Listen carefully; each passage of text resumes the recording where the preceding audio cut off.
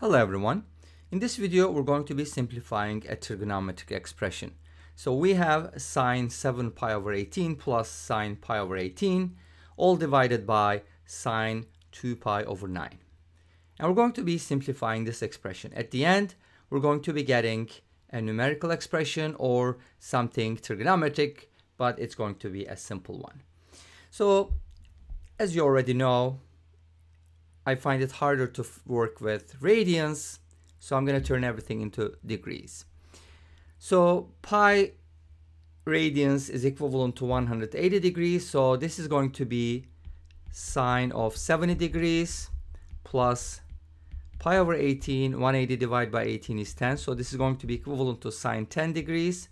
And at the bottom, 180 divided by 9 is equal to 20. 2 times 20 equals 40. We're going to get sine of 40 degrees. Now, there's obviously some formulas that are called sum to product, and you can turn this sine alpha plus sine beta into something that looks like a product. But I don't want to follow that rule. Some people have memorized it, some people haven't. So let's go ahead and find out what's going on here. So I'm going to be writing, and one thing to notice here is that 70 and 10, if you average 70 and 10, you get 40, which is important. So I'm going to take the average for 70 and 10, which is 40.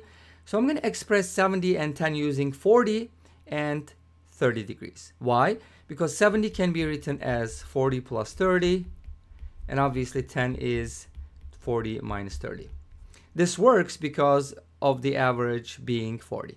Okay, so let's go ahead and write the 70 degrees as 40 plus 30, and from now on I'm not going to use the degree symbol, so don't be hard on me because of that, because as you know everything is in degrees. So but I'm not just going to write the degree symbols. So instead of 10 degrees we can write 40 minus 30, and at the bottom I'm just going to keep the sine 40 for now. Now we do have a formula obviously for sine alpha plus beta, and what does that look like? Sine alpha plus beta can be written as sine alpha cosine beta plus sine beta times cosine alpha. And if you change the sign here to minus sign, then you're going to have the you're going to change it to minus sign here as well. So it's basically going to keep the same sign. So using those formulas, we can just go ahead and express this as a sum of two things. So we can write sine 40 cosine 30 plus sine 30 cosine 40 for the first part, and then I can just go ahead and just move this a little bit to the left so I have more room. Let's go ahead and write it this way.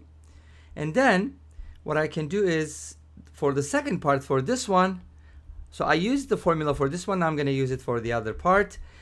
Same formula, it's just going to be a minus sign. So I can write it as sine 40 cosine 30 minus sine 30 cosine 40. And all of this is going to be divided by the expression, the denominator, which is sine 40. Okay, let's go ahead and simplify this. Notice that sine 30 cosine 40, the product, and negative sine 30 cosine 40 are opposite, so they're going to cancel out. Let's cross them out.